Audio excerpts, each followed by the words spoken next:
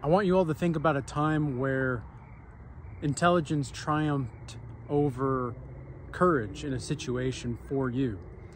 And if you do have a time where that happened, why don't you leave in the comments the scenario? Because as far as I can tell, majority of the time, courage is going to, and courage through boldness, is usually going to be triumphant over any kind of act of intelligence or any kind of formulation of intelligence. And the reason being is because intelligence, and people often think that intelligence and memory are the same thing. They are intertwined. People think that if you can regurgitate information, well, then that means that you're intelligent. But that actually isn't a marker of intelligence now, is it? Just because you can regurgitate information doesn't necessarily mean that you'll be able to be creative. And so with courage comes a certain kind of fulfillment of the spirit, whereas intelligence does not always, even though it can contribute to the fulfillment of the spirit, courage can on its own fulfill the spirit and the desire for something beyond the flesh.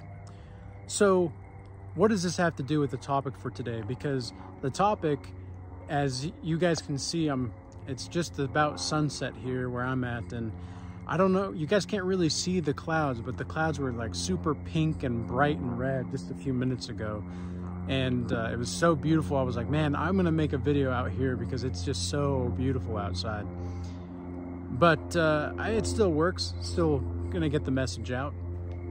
So what I want to talk about is why you are going to be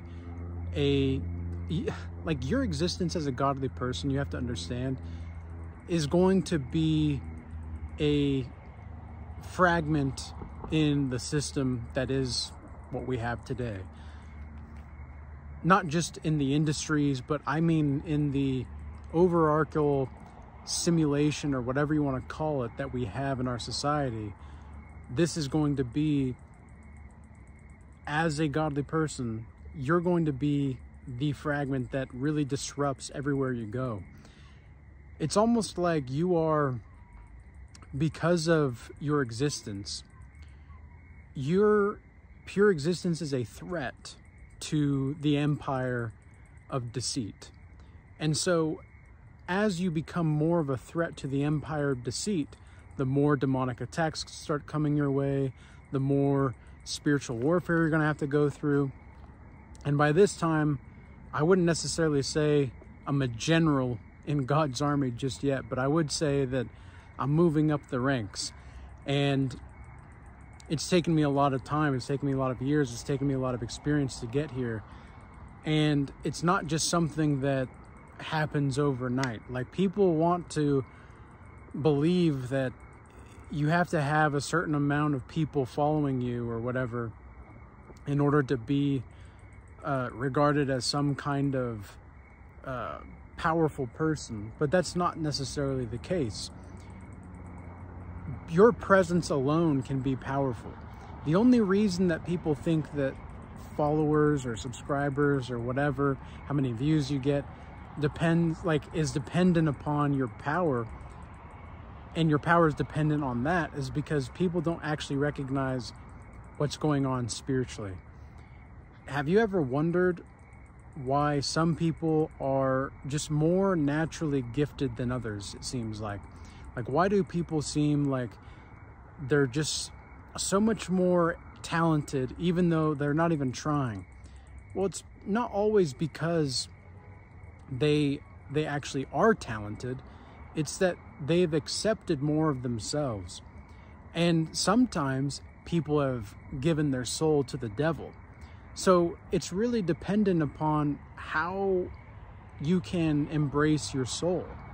Are you embracing your soul to the depths that you need to and that you must, to really understand the dedication that it takes to just be who you are? It takes a lot to just be who you are, okay? It takes a lot to actually accept yourself, to know your darkness and to know your strengths without even trying to kill it. or be an adversary to it, because sometimes the parts of ourselves that we desire to destroy most are oftentimes the things that make us the strongest. I used to think that I wasn't necessarily a coward per se, but I had always had struggles with trying to express and assert myself. And the reason being was because whenever I did try to assert myself growing up, it was almost as if I was punished socially for it. People were like, oh, you know, he's a lot to handle, or he's a little bit of this. And over time, as I matured, I actually really found myself to be a reserved person. And so if you're looking for somebody to teach you about how to be extroverted, I am absolutely not the person to help you with that. But I know how to be extroverted when necessary, and I know the value of social communication. This is one of the reasons why I do videos like this, and that I have communication in my comment section or just with people in general. That's the reason that I don't just turn a blind eye or turn to the side whenever people want to have a conversation necessarily, because I understand that there can be something that I can learn just as much as something that they can learn. And if you go into a conversation hoping to understand that there's more to this than just you preaching or you trying to tell somebody what's right and what's wrong, because I don't know all the time what's right and what's wrong. I just simply don't. Although I've gone through enough in my life to determine that there are going to be certain things that are right and certain things that are wrong. And as long as I follow God's laws, statutes, and commandments, I'm going to be walking in spirit and truth. And I'm going to be able to have the confidence to be courageous, because when I'm confident enough to be courageous, that's where all of these doors that God wants to open for me is going to open. If you told me, let's see, 2.5 years ago that I would be doing what I am now, speaking to you at sunset here in the valley overlooking this beautiful scenery, I would have thought that you're kind of crazy, because it's not that I didn't believe in myself, it's just that I didn't know if that was really something I wanted to do. And now that I'm here, it's like I wouldn't want to be doing anything else. I wouldn't want to be doing, I feel more as if I am being who I'm meant to be in this moment now, more than any other moment in my life. And it just continues to compound upon itself. And it comes from my confidence in being courageous. I'm courageous enough to put out a message, knowing that the things that I say are not necessarily going to be liked or understood by everyone. Because if you take this message the wrong way, we all know, like here on this channel, the people that are actually here, that are actually watching, who I appreciate, by the way, because without you guys, it wouldn't be possible to continue doing this. And I get a lot of insight from the people in general altogether, just by being able to communicate like this is really a blessing through technology and such.